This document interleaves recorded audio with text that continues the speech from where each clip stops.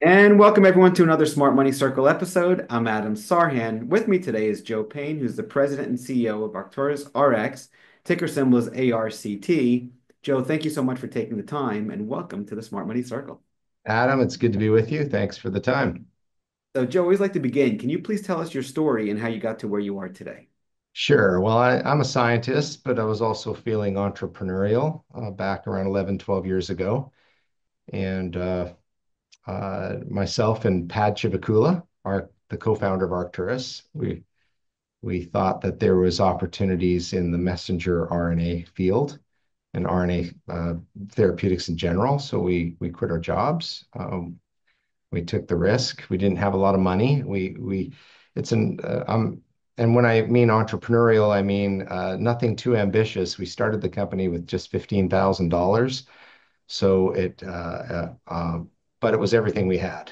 So we trusted in good science and we made some exciting innovations and discoveries early in the company's history, and we solved some significant challenges in the field of RNA and messenger RNA therapeutics, and that brings us to today, where we're now a publicly traded company, have hundreds of millions of dollars in the bank now, and just a really exciting opportunities in different types of messenger RNA vaccines and therapeutics. So I look forward to today's discussion. Thank you for the feedback and congrats on the success story. I absolutely love it. I love hearing success stories. So let's talk about the business. Please let us know what you do and some of your competitive advantages. Yeah, so Arcturus is a messenger RNA vaccines and therapeutics company, and people now know what messenger RNA is because of the pandemic vaccines were widely distributed, and so most people listening to this program now have been injected with messenger RNA and have experienced what an mRNA vaccine can do.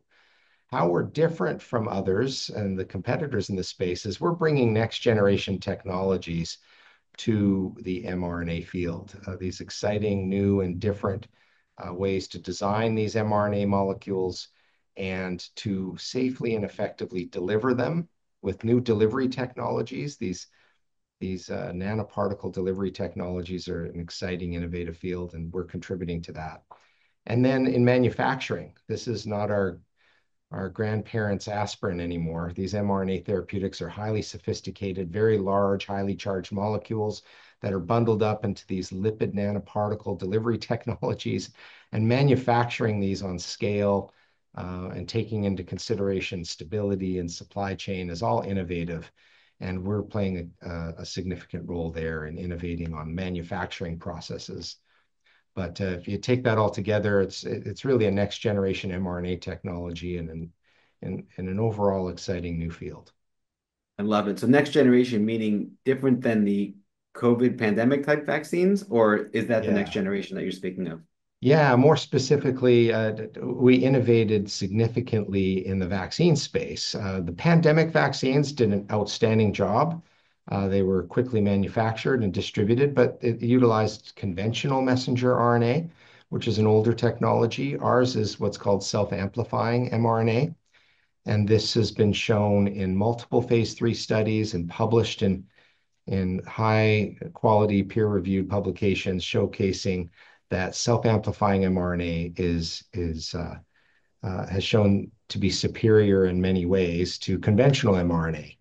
And by superior, I mean higher antibodies. People want more antibodies after a vaccine injection. That implies more protection. It's a broader spectrum of antibodies. People want a broader protective vaccine, especially with a changing virus like COVID or flu. They're always changing. So you want broader protection. And then you want extended protection. The self-amplifying mRNA technology has been shown to last longer. Right now, we're looking at comfortably once a year vaccinations to survive multiple uh, upswings or downswings of and mutating viruses. So people want a longer lasting vaccine. And then on top of that, we do so at a much lower dose level. The self-amplifying mRNA is dosed at 5 micrograms instead of 30, 50, 60, 100 micrograms. So when you're injecting far less material, there's local reactogenicity benefits potentially, and other potential safety benefits as we experience this product and more and increase our safety database. Any dose-related toxicology, for example, is going to benefit from lowering the amount that you inject. So it's less RNA, less excipients and other materials injected. So there's obvious benefits to that. Nice. And I know, well, please correct me if I'm wrong, but you focus on the orphan disease market with a nanoparticle siRNA drug delivery system. Is that correct? It's actually an mRNA. It's a good question. In the therapeutic space, we differentiate with a delivery technology that we call LUNAR. LUNAR is our registered trademark for our delivery technology. And it's different from what everybody else uses. It's chemically different. Instead of using the lipids that were used in the pandemic vaccines, for example, we use a next generation technology that is these lipids are more biodegradable, which means after they're injected, they break down and clear from the body, and that's a good thing. And in the therapeutic space, it's not just one administration, it's multiple administrations, whether you're inhaling messenger RNA or injecting it intravenously to the liver. The last thing you want is accumulation of these lipids over multiple treatments. You want the lipids to do their job, which these delivery technologies to deliver the mRNA to the right cell and organ. And then after it does its job, it breaks down and clears rapidly. So we have a biodegradable technology, and each of our lunar delivery technologies are optimized for a different cell type. Now, for the non-biologists on this call, I think it's helpful to realize that there's 200 different types of cells in the body. That's a lot. We're good at three of them. And by good, I mean we can deliver mRNA to these hepatocytes in the liver effectively. We can deliver mRNA to bronchial epithelial cells in the lungs, and then also myocytes, these muscle cells in the arm after a vaccine injection. So we've optimized our delivery technology for a specific cell type. And there's a lot of work and a lot of details in that statement, but that's what sets our delivery technology apart is it's biodegradable, non-accumulating, but also it's optimized for a specific purpose, a specific cell type. Thank you for clarifying. So next question for you is the next few questions, Joe, will be more broad in nature. Let's talk about risk management. How do you handle risk, and what are some mistakes you see people make with respect to risk management? Oh, with respect to risk management, well, biotech is inherently risky. So people kind of know what they're getting into when they start a biotech company or they join a biotech company. So there's some standard ways to mitigate risk. Number one is to have multiple irons in the fire. So Arcturus, we started three franchises. We have a vaccine enterprise, a liver enterprise, and a lung enterprise. Not knowing at the time which of these, if all three of them work, fantastic. But you want to make sure that at least something works. So having multiple shots on goal is something you hear frequently in biotech. So that's one way to mitigate risk. Uh, I guess the other way is to have backup programs behind your flagship program. Sometimes people can be too idealistic and think that their flagship program is going to just go all the way. But there's always problems and challenges when you're invading first in class or first of its kind type of therapeutics. So having the appropriate backup strategy is also very important with risk mitigation. So multiple shots on goal and an appropriate backup strategy is usually what's employed. And we're not unique there, but we employ both of those risk mitigating strategies into Arcturus, into our pipeline. I love it. No, it makes perfect sense. So let's talk about timeless lessons you've learned along the way that you'd like to share with the audience, please. Timeless lessons. Uh, well, there, that's a whole separate podcast for any entrepreneur that's listening, anyone who's done a startup company with just two people and limited money and runway. There's things you learn along the way. I think one of the timeless lessons is that optimism is very good, but idealism can be dangerous. So when you're innovating and in a startup company, it's important to be positive, to have an energy of optimism and take on challenges with positivity, right? But if you're an idealist, that can be dangerous. And sometimes optimism can lead to idealism, and that's something I've learned to avoid. I'm not an idealist, but I'm an optimist, and that's the place that's one of the lessons of starting a new company that's timeless. The concept of risk and entrepreneurship, the value of taking calculated and smart risks is something that I've learned and relearned again and again as you grow a company and as an entrepreneur, and the value of taking smart risks. But I could go on. Making sure that you bring people into your company that you can trust, that are competent and likable, is also something that are some of the timeless lessons that I've learned along this path. I love it. How about the other side of that? Timeless mistakes. Oh, timeless mistakes. That's also a long podcast. There's people that always ask, "Hey, what would you do differently?" And they say nothing. That's not my answer. There's a whole Right. bunch of done differently. Okay. Uh, oh my goodness, where to begin there? I think when you're presented with something that when you're presented with an opportunity to raise money, uh, I think one of the mistakes that people do is this concept of beggars can't be choosers, right? We're always begging for money as in the biotech industry, and beggars can't be choosers. And I think that's a mistake. I think there you can conscientiously make a choice to raise money in a better way, from better groups, better people. You can do that. You can choose who you approach to beg for cash. It's not as simple as beggars can't be choosers, and you just take, because there's always certain elements tied to that cash, whether it's in a contract or egregious legal terms, or the wrong people, the wrong group that aren't the best for the company.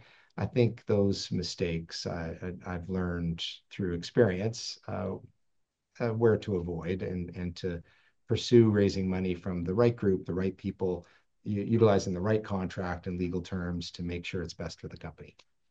Love it. How about, oh, by the way, I love the fact that you said that there's a whole podcast dedicated to timeless lessons and timeless mistakes. That speaks Yeah. very, very true. So I appreciate you sharing some of them with us now. Let's talk about leadership. What makes a great leader, and what are some lessons that you've learned about leadership that you'd like to share with the audience? Yeah, well, people may define a great leader differently. So let me start with what I think a great leader is.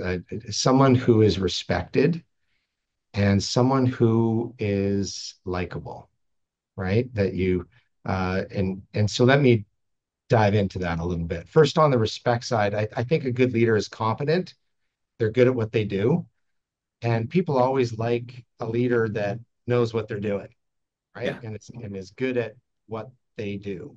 No matter what your auxiliary or what the director is or the manager, if they're good at what they do, they earn the respect of the people that work with them. But you need to combine that. You need to combine that with likability. And I define likability in a corporate definition that's been proven, tested, and published on, and that's led by humility, approachability, and positivity. So I think that's called the HAP principle, or HAP, if for those that are unfamiliar with it. And I think if a leader is competent at what he does, is good at it, but he's also humble, approachable, and positive, that makes a great leader.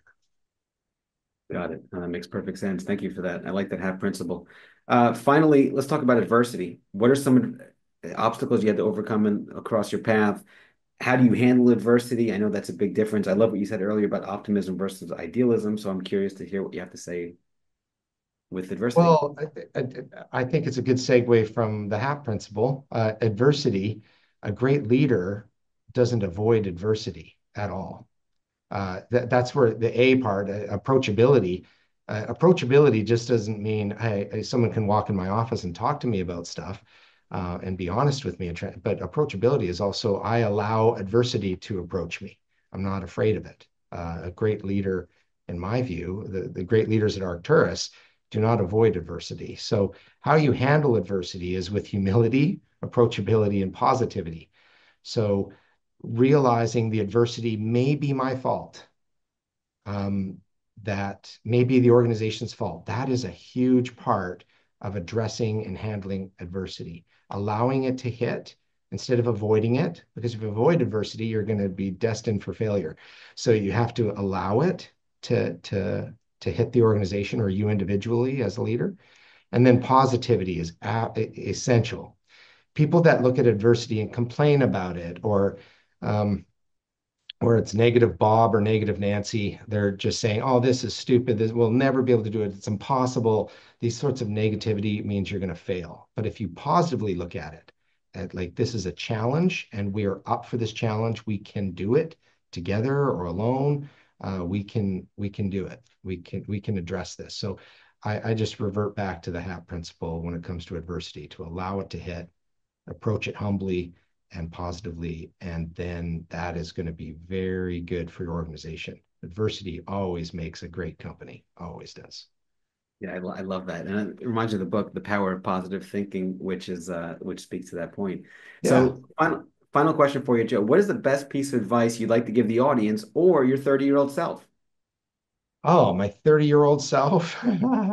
Okay. What would I tell that guy? Uh, well, first of all, with respect to advice, there's something that my father told me a long time ago that has just rang true in my life over and over again. And it's when in doubt, don't.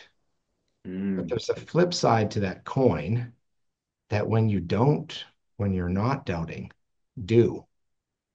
So this concept of balancing, don't proceed in something if you don't have the confidence to go forward. But if you think you're good at it, then do it. So if I went back to my 30-year-old, I'd be like, what are you waiting for? Do it. Believe in what you know what you know, what you're good at, and do it. Don't just sit around waiting for someone to give you an opportunity. I'd be more proactive and but reverting back, when in doubt, don't. I think that's good. It's good advice. I love it. Well, Joe, thank you so much for taking the time, and hopefully we'll have you on again soon. This has been fantastic. Yeah, thanks, Adam. It's good to be with you and look forward to connecting later at a later time.